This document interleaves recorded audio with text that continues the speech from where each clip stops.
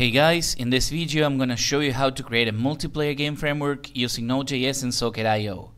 This framework can be easily extended to create your own versions of Yahtzee, Tic-Tac-Toe or 4-in-a-row games and play with your friends online. My name is Matías Borchó, and in the description of this video you'll find the URL to clone my repository in GitHub that has the full source code and not the light version I will use for this demo. I'm gonna go ahead and clone my repository now. This framework consists of a server.js file that will serve our web application and handle connections and the logic for both the clients and the game controller. Index.html is a very basic page where players will enter their name, join the game, and pass their turn to other players. Game.js contains the event handlers for those actions. Game controller has a logic and will handle the interactions between players. And Players.js defines a player and its status, such as the name, score, and if it's active or not. We'll start by defining what a player is. We'll store here data to identify players and also their status. That will change as the game moves on, of course. So we need to handle new players, give them an ID, a name. We'll need to set some defaults like its score and the flag that will help us know if it's active, meaning it is his turn or not. Then we'll jump to the game controller logic. First, we'll need to include our player definition and enable the game to handle multiple players. Each player will join the game by connecting to the server, and on each new connection, our server, using SocketIO, will ask the game controller to handle this connection or socket. So what we are gonna do now is basically catch these new connections.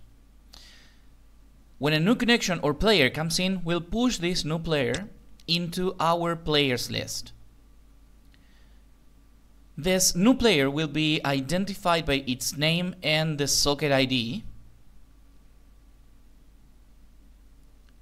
And we'll also need to announce that a new player has joined the game to the other players. Of course, we don't want to accept new players once the game has started. So let's create a function to tell whether the game has started or not. A simple way to do this is finding an active player in the list of players. If a player is active, then the game has already started.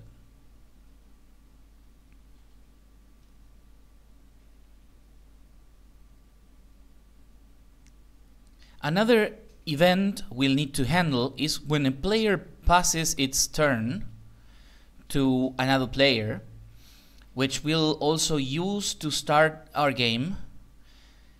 Let's say none of the players are active, then the turn will be passed to the first player in the list.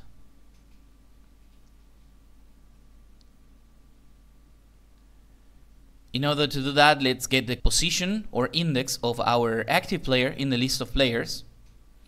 This will be our current active player. Remember, find index will return -1 if none of the players will be active. When passing the turn, the next player to become active is logically current +1, but as we are working with lists, we can easily make it a circular queue by using the modular arithmetic. This is calculating index modulo length, where index is our position and length is the length of the list. Again, if none of the players were active, current would be -1 and next would be 0. Which is our first player in the list.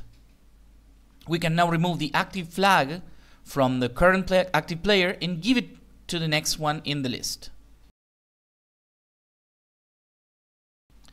Same as before, we need to announce that the turn was passed and that there's a new active player to the rest of the players.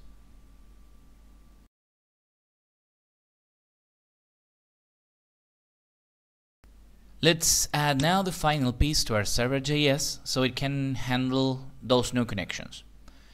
We'll include SocketIO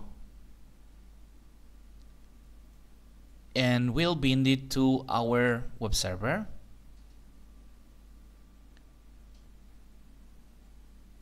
We'll also define our game controller.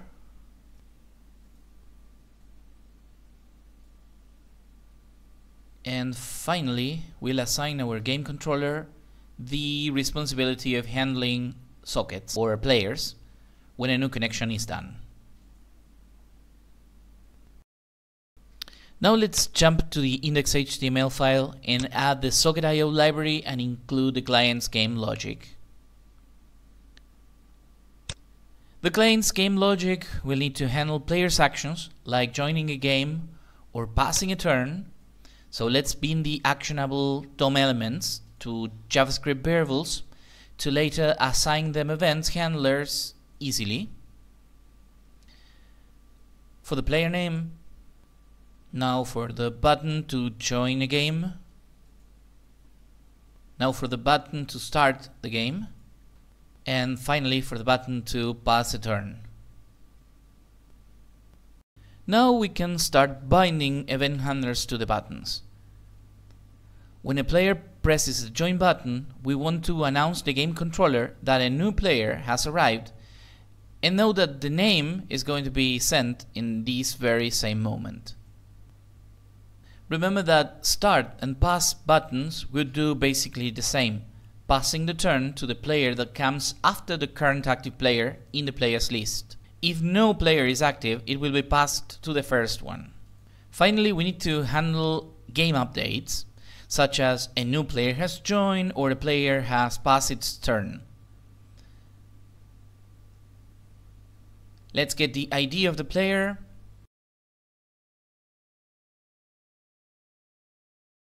show the list of joined players in the console, and find out whether the game has started or not.